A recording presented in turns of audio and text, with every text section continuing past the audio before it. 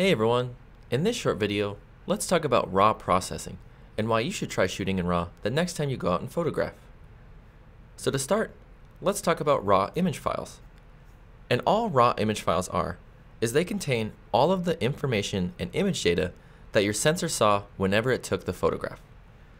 So whenever you're taking a photograph, like this photo for example, I shot this photo completely RAW.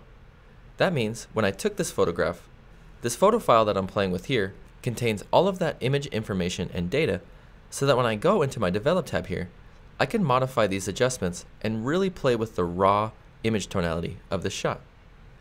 And a RAW file is a lot different than a compressed image file such as a JPEG. With a JPEG image file, a lot of that information from that RAW file is lost when it's processed into that compressed image file. So to maintain all of that raw data, that's why we have a RAW processor, such as ON1 Photo RAW. ON1 Photo RAW allows us to take those raw image files so that we can process them, modify them non-destructively, and export them as different image file types. And the reason RAW processing is important is because not a lot of computer applications and software deal with raw file types. That's where ON1 Photo RAW comes in really handy. In ON1 Photo RAW, we're going to be non-destructively editing these photographs so that we can export them into different file types, such as a JPEG, for example. So inside Photo RAW here, the great thing about shooting in RAW is that you can actually go into your tone and color pane, and I can change my camera profile by just going into this menu, and watch as I hover down here. I can really change the look of my image just by choosing a different camera profile. And this will set me up for success whenever I'm editing because I already have a nice base look for my images. Let's go with this nice ON1 landscape. And we can always go back in and add in a little bit more brightness to this shot. Another reason that I like shooting in RAW is that it gives me all of the raw data so that I can go in my tone and color pane and I can pull out the deepest, darkest shadow tones and I can tone down the brightest highlights. So in here, I'm just going to pull up on my shadow tones a little bit, and that'll reveal a little bit more of that image. Let's also go down in here and let's warm this photo up just a little bit. So as you can see, inside this tone and color pane, all I've really done to this photo is I've chosen a different camera profile, I've boosted the shadows, and I've added a little bit of temperature.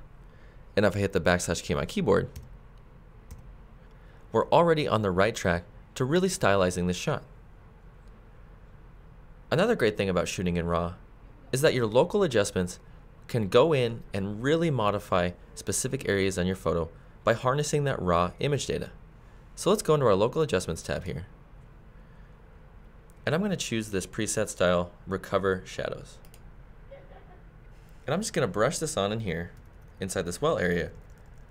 And you can see how well it pulls up on the shadow tones.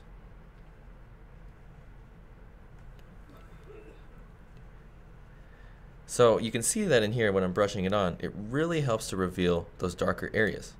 And obviously that's really intense. But the great thing about Photo RAW is that in any of these adjustments or filters, I can go over and I can lower the opacity a little bit. And I can make it seem more natural by modifying the adjustments.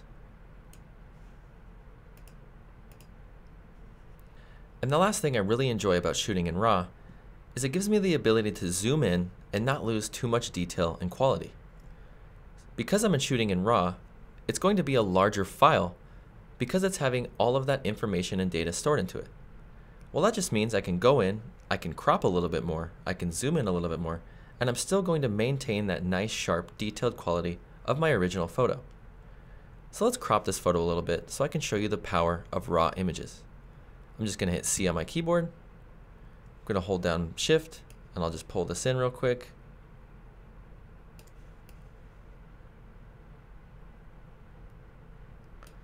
And let's just hit Enter to crop.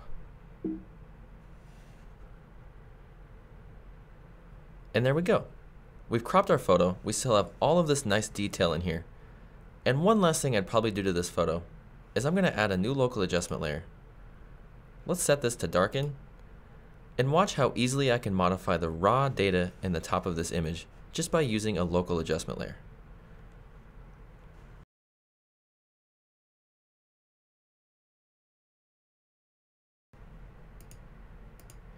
Voila! Really toned down the top part of that photo, brought back some of that color and detail in the sky, and really accentuated this subject right here. So you can see with this photograph, I didn't really do a whole lot to this image, and I've already brought out a lot of the nice tones in it. So if you have a photograph that's raw, you can harness that raw image data and really go in and modify this photo to your liking. So that's a quick way to understand RAW processing and why you should try shooting in RAW the next time you photograph. Thanks for watching. I'm Dylan with ON1, and stay tuned for more.